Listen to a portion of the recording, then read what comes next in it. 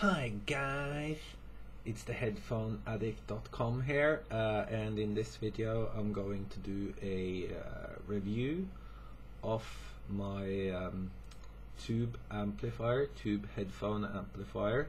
It's a tube amp from a company called Woo Audio, which operates in the United States. These amps are made in New York. And I believe that the founder, Jack Woo, is the one who builds these amps. They have extreme success, at least if you use Headphone as a proxy. At headphone.org I think they have like an appreciation thread which has in the thousands of posts, and it seldom comes up in the classifieds, which should tell you that people who own these amps don't regularly sell them. So that's a great proxy to use if you wonder if these are of high quality. To say a little bit about this amp, I ordered it for about 4 months ago, I believe, and I had to wait for about 2 months, so they have pretty long lead times given the extreme success that this small company has had. The retail on it, they exclusively sell their on their website, which is, you find a link in the description box. It's wooaudio.com, and they sell this unit with the stock tubes, which you can see here, for $1,050, but then you have shipping, and then you have a PayPal fee of 3.5%. So I believe all in all I paid around $1,250 for it delivered, or something in the vicinity of that. I also changed the diode from blue, which I think is a bit China cheap, to an amber or orange diode, and that cost me an additional $20. To talk a little bit more about the amp comes with a high impedance output and a low impedance output. My volume knob goes continuously, but you can also order a stepped attenuator, which means that you turn the volume up in increments to avoid difference in balance, but it has not been a problem with my unit, so I'm happy with the continuous volume knob. I do not believe I need the stepped attenuator.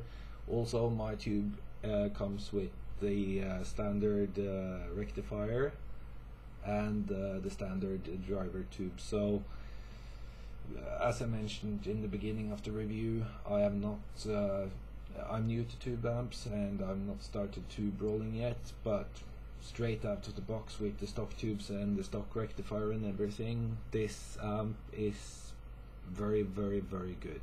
It's not a standard tube amp. You don't get what you normally would think you would get with a tube amp. For the tube-like sound, I think that the WA22 is a much more tubey amp than this is.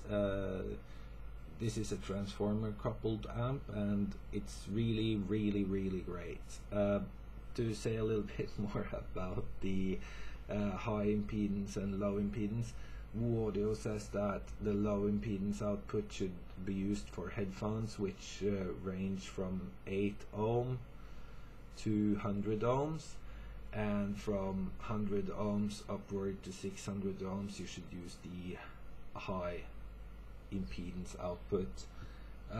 There has been measurements saying that I believe that this was something like 50 ohms output impedance, but I have only seen that data one place, and if you listen to the NWAvGuy, he says that the output impedance should be at least 8 times less than your headphones, meaning that if this is 50, your headphones should be around 8 times that. Now I'm really uncertain if the output impedance was measured to 50 ohms here. I think I have to pause and I'll put whatever this was, I'll put it in the description box. I'll put what this was measured to. It comes with 2 line-ins, RCA connectors, which you can see on the back side. So here you've got, I think you can see that. Yeah, here you've got the switch if you want to use input 1 or input 2, and also you have this connector from the power supply, which is this unit, and the amplifier, which is this unit. What more is there to say, really? Just let me have this thing.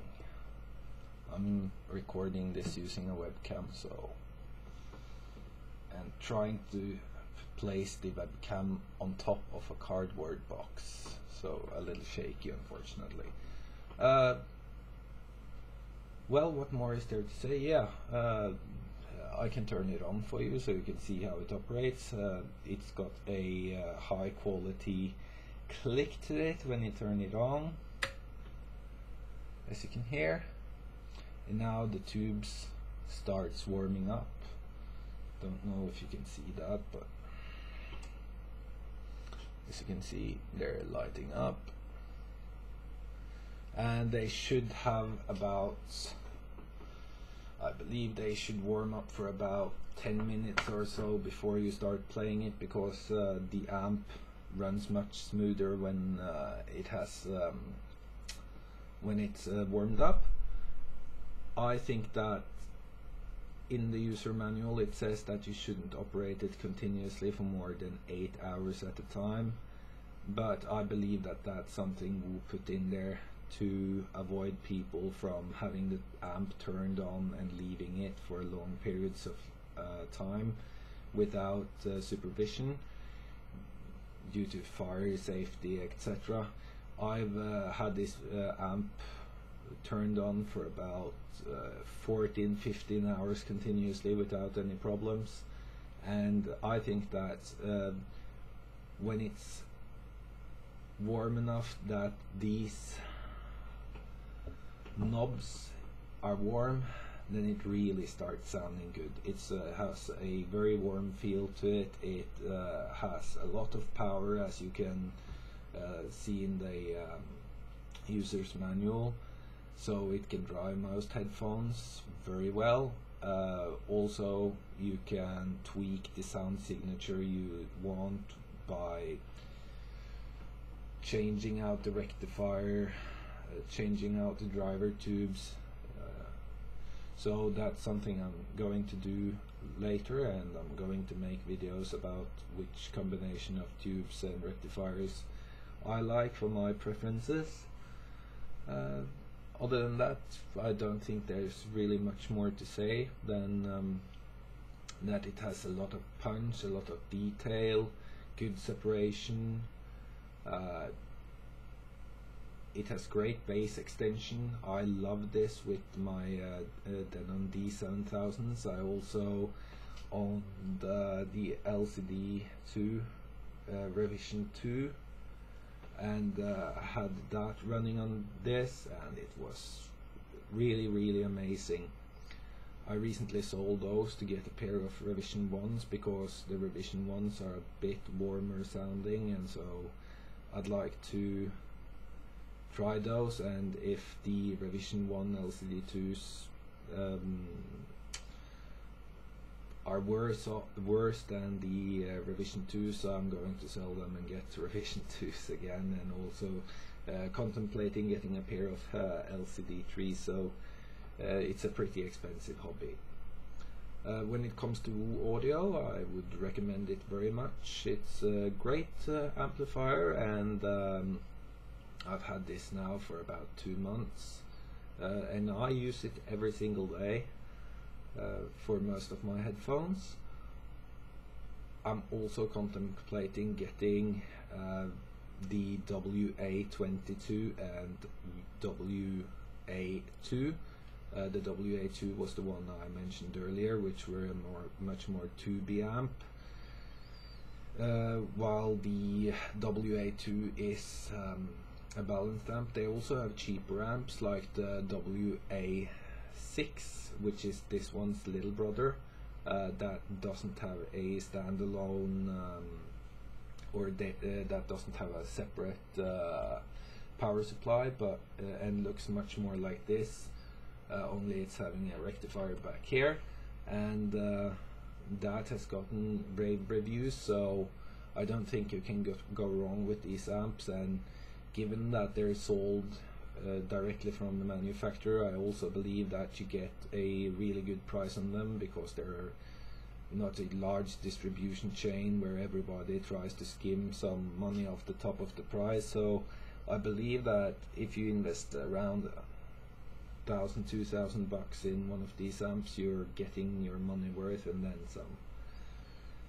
So my plan is essentially to start tube rolling with this and get a feel for tubes, get to know the tube industry a little more, and then probably buying a WA22 or a WA2, most likely the WA2, which you can also use as a preamplifier, as it has pre-out via RCA, whereas the WA22 can have an XLR balanced